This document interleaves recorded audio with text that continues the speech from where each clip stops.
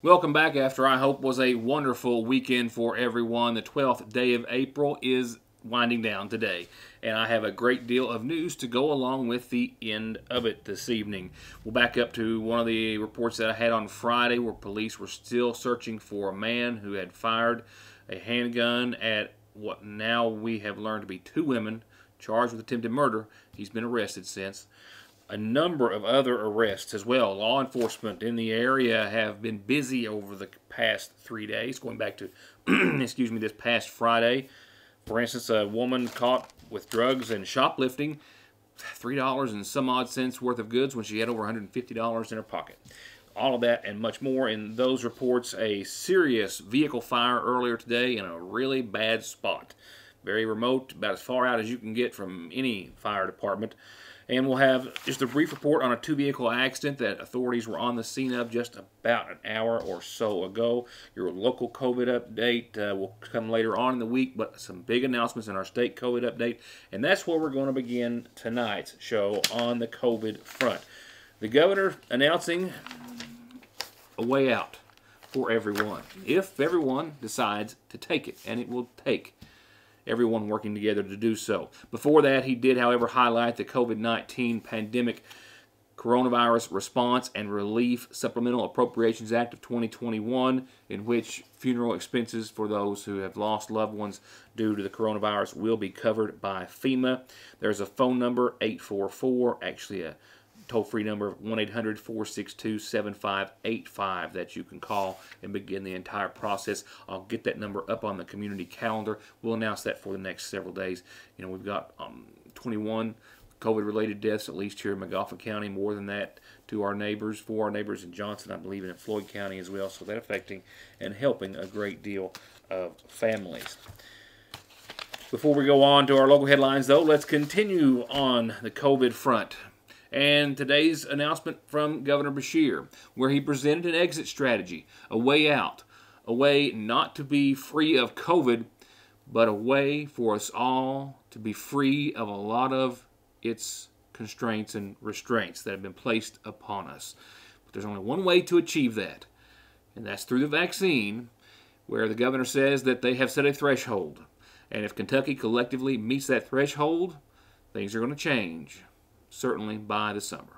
Is 2.5 million Kentuckians.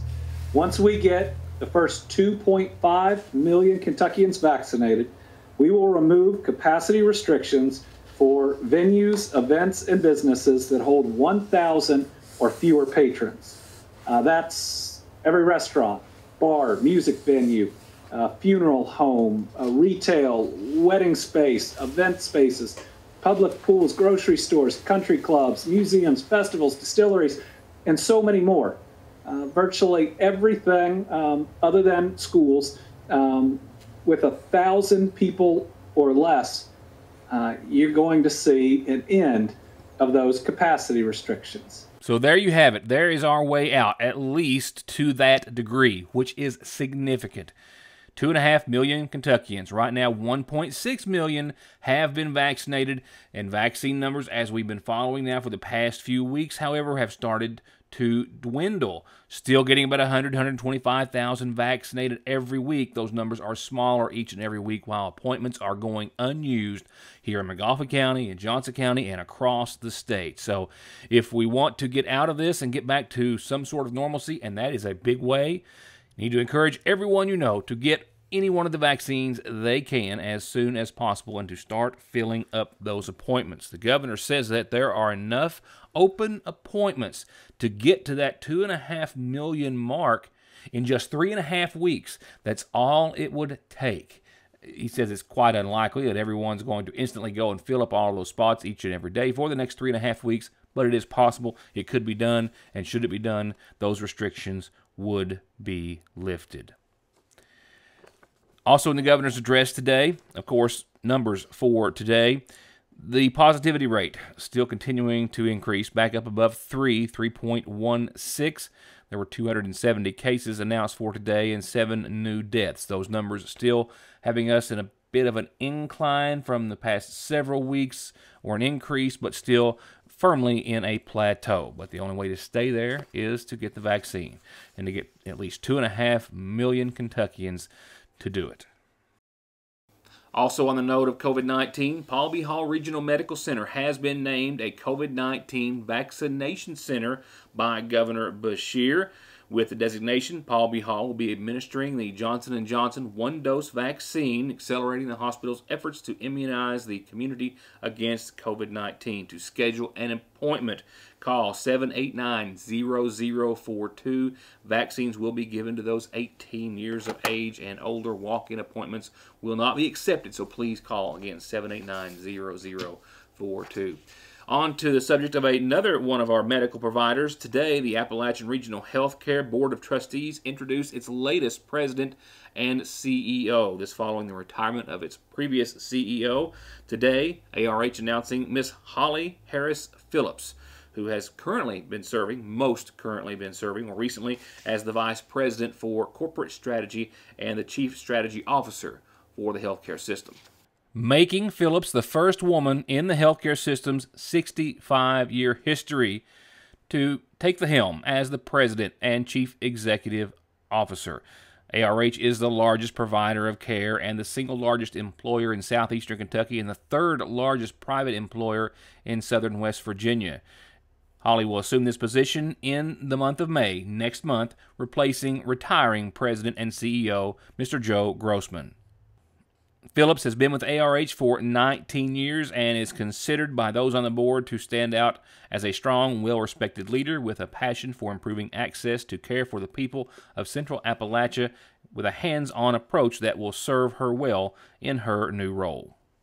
Through my wife working at ARH now for going on 25 years, through my sitting on the local advisory commission at the same hospital, Morgan County ARH, I have met Miss Phillips. We've had a few conversations work-wise, and I think that good things are about to happen for ARH as a result of their selection. We wish her all the best, and I have a good suspect that we'll be able to talk to her in an interview, maybe not super soon, but sometime down the line. With that said, I'll be right back.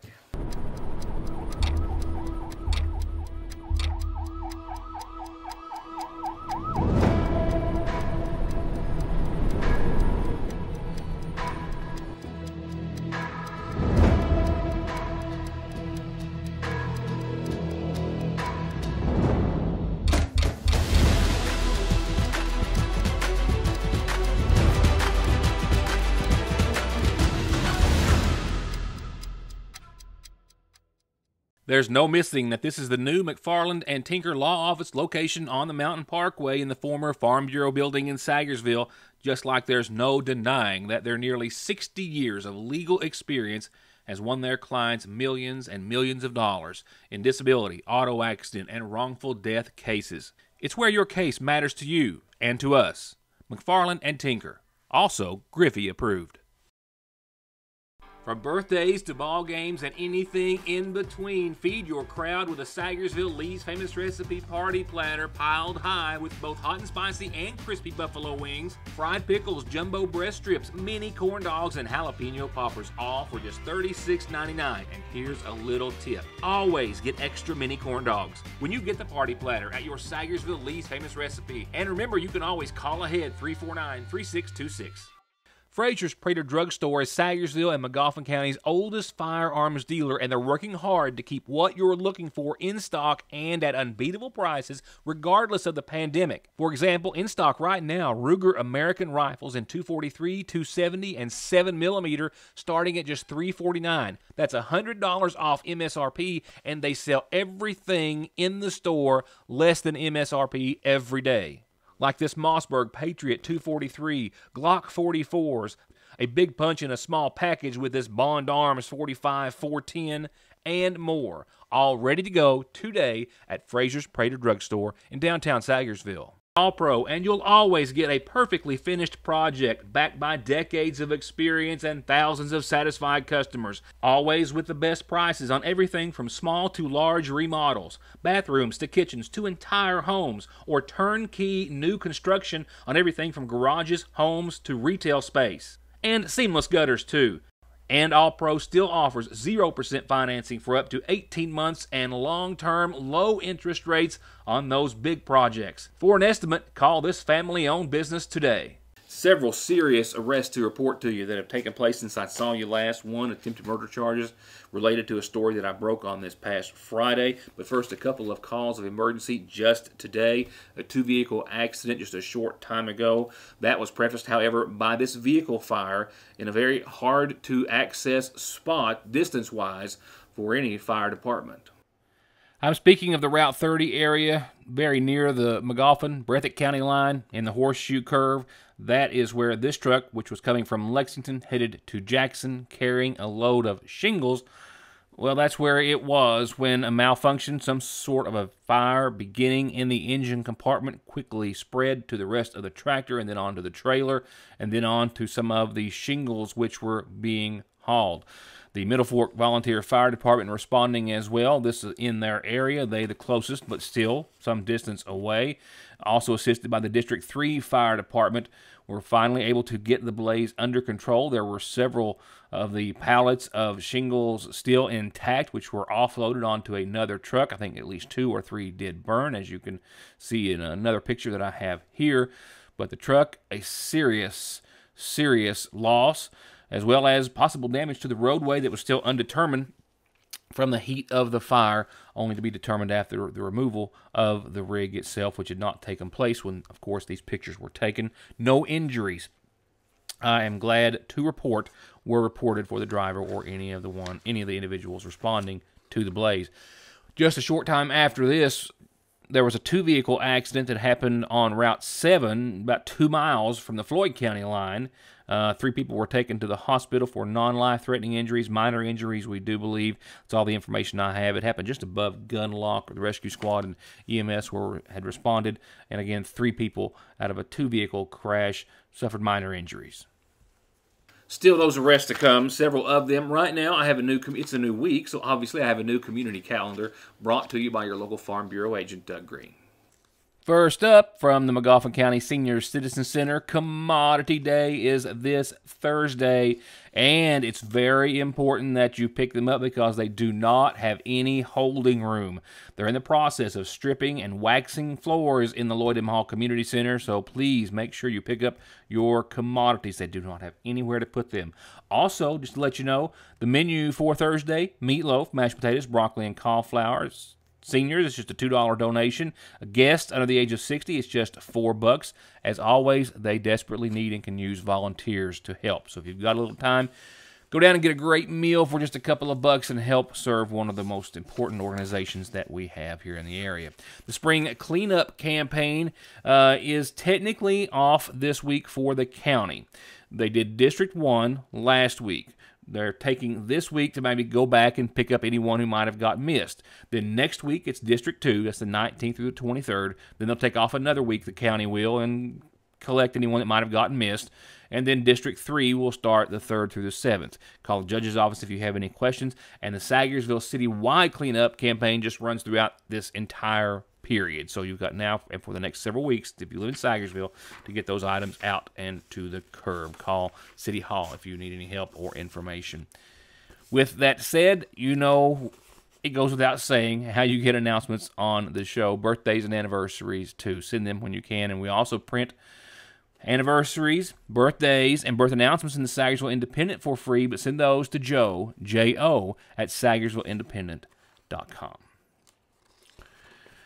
We begin this week with a number of funeral services, which is how we've ended and began the past several weeks, to be honest, very sadly. 62-year-old Bruce Hall of Sagersville passed away on Friday, the son of the late Willie and Edith Tackett Hall. He's survived by sons William Hall, Jackie Lee May, daughter Rachel Keys, and 2 sisters, Lucille Hall and Patricia May, and 16 grandkids and 2 great-grandkids. Bruce, as I mentioned and referred to in last week's obituaries, is preceded in death by his wife, Deborah Sue Jordan Hall, as well as 2 sons, Michael Neil May and Shannon Eugene Hall, but his wife, who was just laid to rest on Friday. Funeral services for Bruce will be held tomorrow at 1 from the Magoffin County Funeral Home, Burial will follow at the Bluegrass Cemetery. Friends can visit the funeral home Monday after 6. Tonight after 6, rather, up until 9, and then before tomorrow's services. And our dear Uncle Junior will be laid to rest following services this Wednesday. Millard Preston Jr. Jr. was 89 and a resident of Chillicothe, Ohio, but he had come back and lived here in Sagersville for a number of years before returning to Chillicothe. He was the son of Millard Sr. and Pearlie Caudle Preston. His wife, Myrtle Gullett Preston, preceded him in death. He's survived by his daughter, Rhonda Lynn Murray, and sons Curtis Lee and Darrell Preston, sisters Dorothy Howard and Mildred Jenkins, as well as 7 grandkids and 15 great-grandkids. And again, funeral services for Uncle Junior are going to be held this Wednesday at 1 from the Sagersville Funeral Home. The family will welcome friends Wednesday morning after 10 up until the services begin. And 68-year-old Deborah Howard of Sagersville passed away yesterday at the UK Medical Center. Arrangements are still being made by the family and to be announced soon by the Sagersville Funeral Home.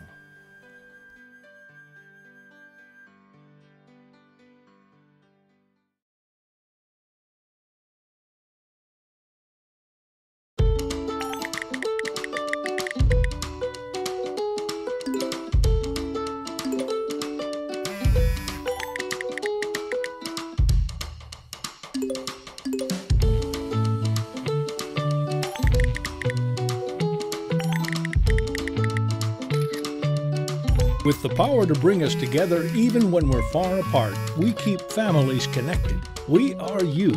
We are Appalachian Wireless.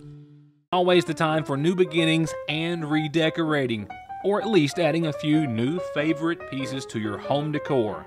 And the Seasonal Shop has just finished resetting their entire home decor section with all new merchandise. It's all there. Classic favorites, new trends, and the unusual pieces that can set your decor apart from everyone else. Farmhouse, timeless blue and white pottery, natural woods, beaded accents, bohemian, bees, lemons, copper, white pottery, and equestrian. It's all there. And it's all there with local delivery, layaway, and curbside pickup. It's the only place like it, the Seasonal Shop in downtown Sagersville.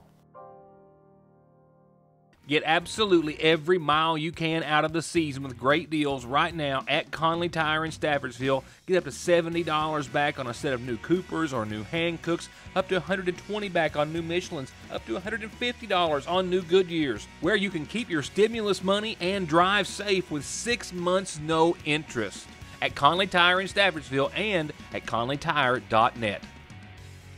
Bud and his staff at Parkway Pharmacy are proud to announce the newest member of their team, and yours, pharmacist Dustin Jones, who's actually the grandson of Janet and the late Paul Jones of Dixie in Salyersville. And his addition of over 12 years of experience in inpatient and outpatient services gives you unmatched availability and care when it comes to your health and medication. Parkway Pharmacy, where you can always talk to a pharmacist when you need one. Now, for several arrests that have taken place, one related to that situation that I first broke to you on this past Friday on Big Branch off of 114. We'll begin, however, with the arrest of a Sagersville woman for public intoxication, trafficking, and other charges, which also include shoplifting from a Sagersville business, a few dollars in merchandise when she had over $150 on her person. Saturday morning around 1:30, Sagersville City Police arrested 43-year-old Deborah Reisner at the Speedy's gas station here in Sagersville across from the Lee's Famous Recipe. It was then that they were called to a report of a shoplifter inside the store, and when they got there, they found 43-year-old Deborah Reisner still inside and on her way out. They also noticed something visible in her shirt hidden in her bra that later turned out to be a pill bottle with only 2 Suboxone pills in it. That bottle had been filled just hours earlier and should have had 28 at the time that it was filled. Also a baggie with a white powdery substance that they thought was methamphetamine. They also found a pill holder as well that contained a number of Xanax inside her bag, inside the vehicle. Several loaded needles that all tested positive for methamphetamine, empty needles, spoons, snort, straws, rubber tourniquets. There were also 3 pill bottles belonging to a person from Paintsville as well. She had shoplifted some $3.58 worth of items from the store while having $156 in cash on her and was charged with PI of drugs, public intoxication, trafficking, and a controlled substance first offense. possession of a controlled substance, 3rd degree, possession of a legend drug, possession of a controlled substance in the first for the meth, drug paraphernalia, shoplifting, and prescription not in its original container.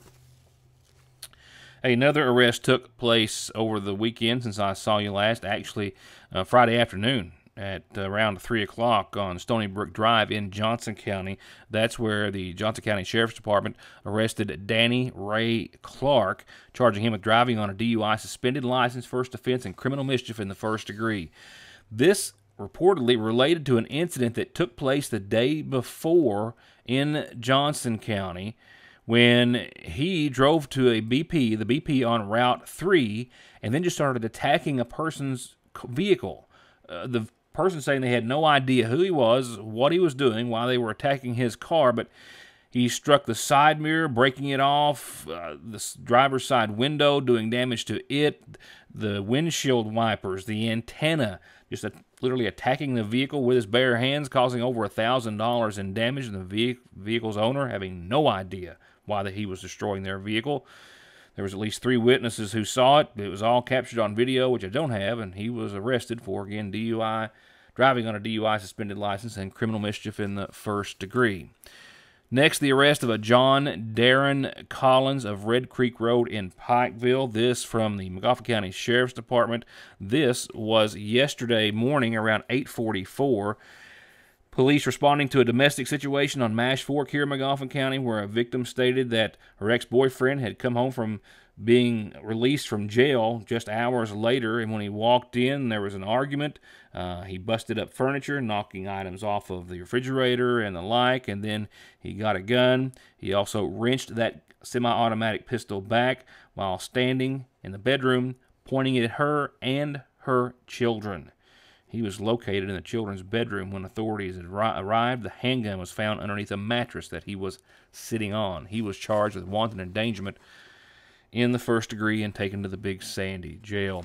Robert E. Salyer of Falcon was arrested by the Sheriff's Department over the weekend, Saturday, right around 8 o'clock that night, about 13 miles west of Sayersville.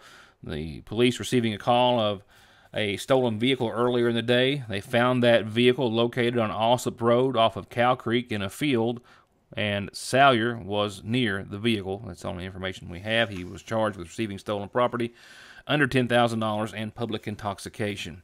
The last arrest tonight goes back to the incident that I had limited details for you on Friday, but a Magoffin County man of Big Branch on 114 near the Trestle, Stephen M. Miller, charged with wanton endangerment in the 1st degree murder, attempted murder, with a domestic violence attachment. He was arrested the following day. Actually, yes, he was arrested on Sunday, my apologies, after the Friday incident. The Sheriff's Department got a call that there had been a shooting on Big Branch, and when they got there, they found a female victim who had been shot, but just a graze, fortunately, that wouldn't require any serious medical attention. She was alert and walking when they arrived, stated that Miller was the one who she'd been arguing with.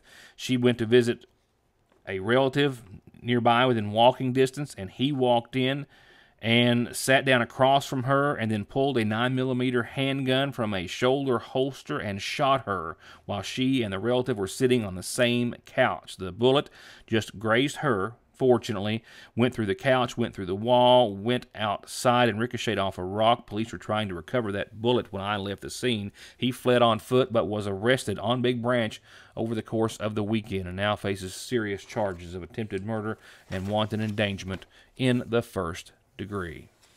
And a new week means a new forecast, and that's what's going to wrap it up for us tonight. A bit cloudy, a bit breezy, and a bit cool to the start today. Might have sent some folks back into the closet to get something a little bit warmer, but it did perk up quite nicely. The clouds parted, the sun came out, and we did see the upper 60s. And here's what we expect to see for the rest of your evening and the 7-day. Well, we're going to be on the cooler side for a few days. We've even got a couple of nights in the 30s, one daytime high, technically in the 50s. We might get into the 60s by Thursday afternoon. We'll see.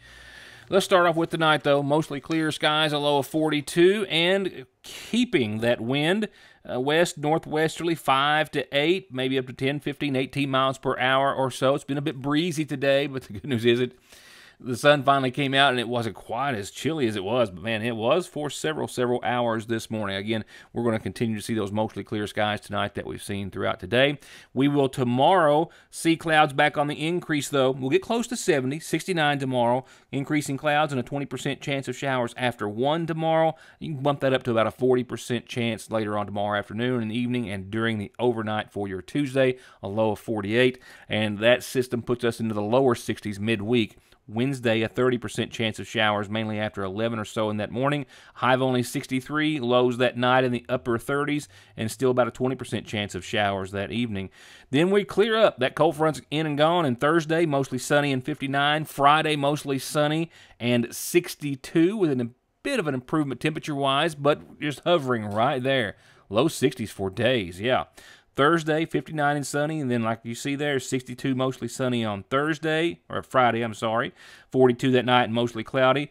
Even though we have partly sunny skies and 61 Saturday, we've got a 20% chance of showers in the mid-afternoon. Same for Sunday, almost ditto for Sunday.